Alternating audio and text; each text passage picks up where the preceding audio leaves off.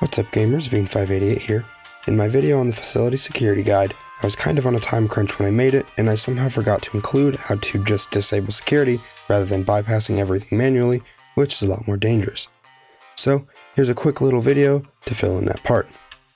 The only thing that you'll need is the master bypass console, which can be obtained from this room in the facility or from the radio tower on top of the mountain.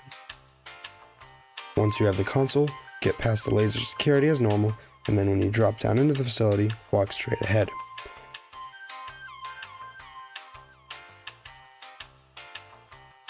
Hack through the door and press this button. As you can see, security has been deactivated and none of the traps work anymore, making the facility significantly safer. A quick thing I would like to note though, frog spawn are not affected by disabling security, so you will still need a weapon to raid it. If you enjoyed the video, make sure to like, subscribe, and hit the bell. And if you're looking for a more detailed guide into the facility's security, make sure to check out the video linked in the top right corner. God bless, and until next time, peace out gamers.